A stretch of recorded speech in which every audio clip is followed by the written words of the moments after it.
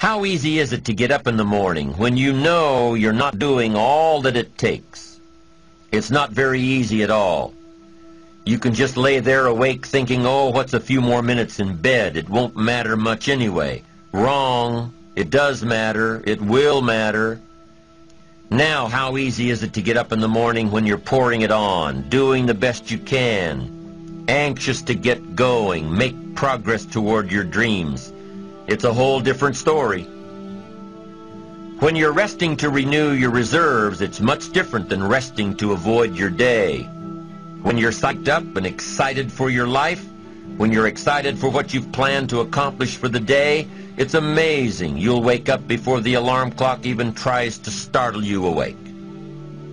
Your successes fuel your ambition. Your successes give you extra energy. Your successes pave the way for more successes. It's the snowball effect. With one success, you're excited to meet another, and another, and another. And pretty soon, the disciplines that were so difficult in the beginning, the disciplines that got you going, are now part of your philosophy. How do you know when you're successful? Do you have to be a millionaire? No. All we ask of you is that you earn all you possibly can. If you earn $10,000 a year and that's the best you can do, that's enough. God and everything else will see to it that you're okay. The key is to just do the best you can. If it's $10,000 a year, wonderful. If it's $100,000 a year, wonderful. If it's $1 million a year, wonderful. It doesn't matter $10,000 a year or $1 million a year.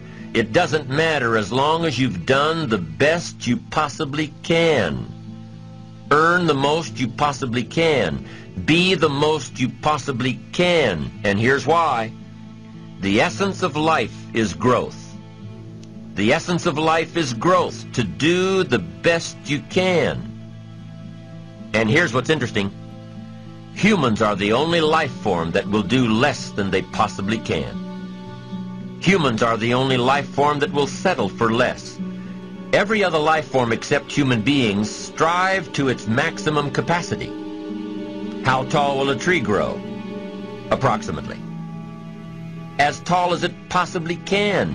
You never heard of a tree growing half as high as it could. No, trees don't grow half. Trees send their roots down as deep as possible, stretch their limbs up as high as possible, produce every leaf possible and every fruit possible.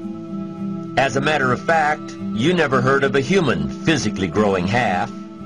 We keep growing until we're done. Now that's a part of life we can't control. It's genetically coded. And that's probably why we keep growing till we're done. Because we can't control that part. It's the rest of our growing that we control. The growing of our minds, the expansion of our minds, that we can control. And that's what tends to get away from us. All life forms inherently strive to their max except human beings. Now, why wouldn't human beings strive to their maximum possibility? Here's why. Because we've been given the dignity of choice. It makes us different than alligators and trees and birds. The dignity of choice makes us different than all other life forms. And here's the choice. To become part of what we could be, enough to get by, or to become all that we can be. My best advice for you is to choose the all.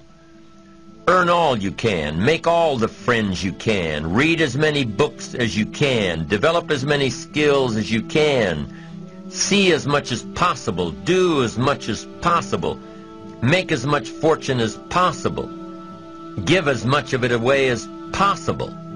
The max. There's no life like it. I'm telling you, once I got on track, I've never looked back. Pick up the challenge. Go for it. Take the best of the two easies. Take the route of it's easy to get ahead. It's easy to do all you can. It's easy to succeed. It's easy to have financial freedom. The more you do, the more you get.